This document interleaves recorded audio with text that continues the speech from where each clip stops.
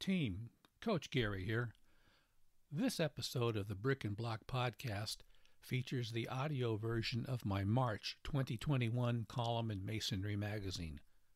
The title of the column you're about to hear is The Next Play. You know, everybody appreciates a great idea, which is a big part of this month's column. It's a unique way of looking at and approaching your business. It's a tactic wrapped up in a strategy. I think it's brilliant. I also confess that I didn't invent it, but I sure do appreciate it. It's pretty short, just several minutes long, but I think you'll get a lot out of it. The main takeaway is for us to tackle our issues in such a way that we will succeed most of the time. So check it out, and then let me know what you think and how you can put it to work for you in 2021. Most of us need to do that and should do that and will do that if we're to succeed. And that's my goal for us, succeeding in 2021. Because that has now moved from important to critical. And now, the next play. 2020 was a tough year. Now, isn't that just the understatement of the day? Seems that it's on the minds of everyone. Yikes! It could be that we need some kind of a change. Okay, so Coach Gary is going to send in a new play, the next play. Could it be the secret to succeeding in 2021? Let's check this out, okay? A very prominent coach taught me this tactic, so let me draw it up for you. It's a brilliant concept. But first, I need to make an announcement because it ties into the idea of next play, which is coming up in just a second. The announcement is that we are launching a podcast, the Brick and Block Podcast. Think of it as the special team to help us get it done in 21. That's the next play I'm sending in. More about the podcast in a moment. To explain all this, let's talk strategy and tactics. In this case, some basketball. Basketball tactics, because they relate directly to the construction industry in general and your masonry business in particular. Good basketball is popular everywhere in our country. It's not just on the East Coast, but even out here where I live on the West Coast, because we play some pretty good ball too. Believe it or not, there is a parallel between basketball and masonry, east or west, north or south, wherever the game is played. Some schools have lots of resources, most have less. Some have high-scoring offenses, others play with a gritty defense. Same game, but different slants, depending upon the team and the competition. Same thing goes for the masonry business. Different locations, specialties, geographies, and job size capabilities. My college basketball team by choice is the San Diego State Aztecs, which has a history of playing some pretty solid defense, some of the best in the country. Generally, they are always in the game, seldom out of it. Mason contractors might consider this tough defense type of coaching. So, how does it apply? How is it done? Team, here's where you should start taking notes. The Aztecs used to be horrible. After decades of mediocrity, a new coach, one with a track record of decent teams with winning records, was brought in. Coach Steve Fisher changed the culture. If you wanted to play on his team, you had to first buy into his mantra of playing solid defense. Everything hinges on it. Selfish play is not tolerated. Excellent defense is expected. Okay, I hear you saying out there, but Coach, where does the next play idea come in? I hear you. Hang on for one more moment and you'll see. Here's the thing. Business, like basketball, is a game of switching momentums, of point runs by one team and then by the other. But things don't always go well or according to plan, whether in sport or in construction, do they?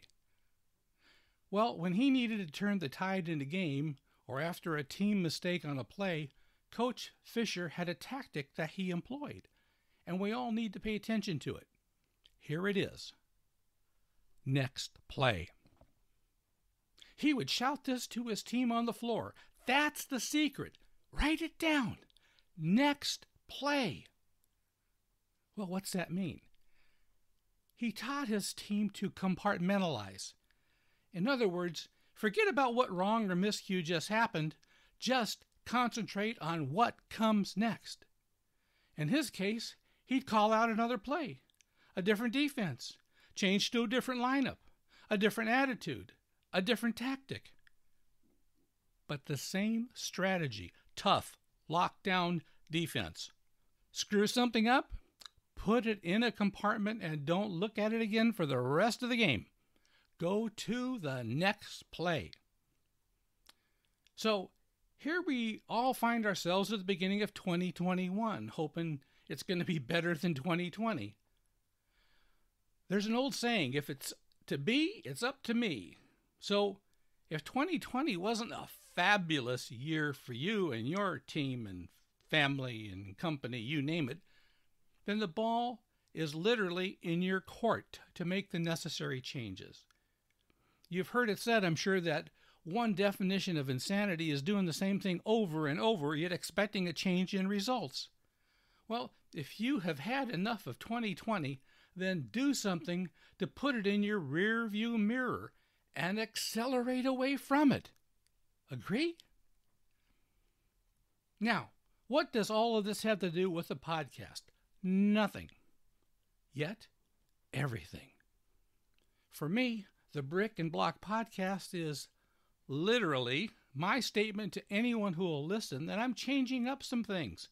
Going to be somewhat different this year than last. I'm going on to the next play. Question. What's the next play for you and your company? An easy answer here might be changing up your marketing or your advertising. Heck, some construction companies do none of either, but still hope to increase market share and revenue. Hey, it's just a suggestion, something to get you thinking about the future, as well as thinking about today. Up to you. Let me give you 3 quick marketing suggestions on things you could easily do or change, or at least think about them. Number 1, website. How's yours? Is it current? Does it still represent your 2021 thinking, or is it something which dates back a few years? And speaking of websites, let me throw this in. Do you actually have one? You would be surprised at how many companies haven't. Several years ago, a website might have been a geeky idea. These days, your customers expect them from serious companies. 2, social media. Are you utilizing it? You know, it's not just something kids do anymore. In fact, Facebook, Instagram, LinkedIn, Twitter all have business pages. All of these help with what's called search engine optimization, or SEO for short. Basically, they are helpful for people to find your company when they are looking for the services you provide. They have money or budgets and want to spend them with the right company. Is that you? Will they find you? Number 3, YouTube.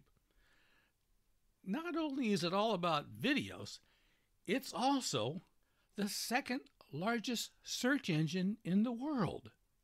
It's a great place to be found.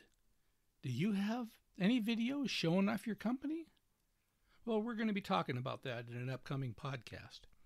I could go on, but I won't for the moment. One of the reasons for the Brick and Block podcast is that it's another way for mason contractors, their vendors, and suppliers to come together, share ideas and resources. A great thing about a podcast is that you could be driving to a job site and still catch this column at the same time.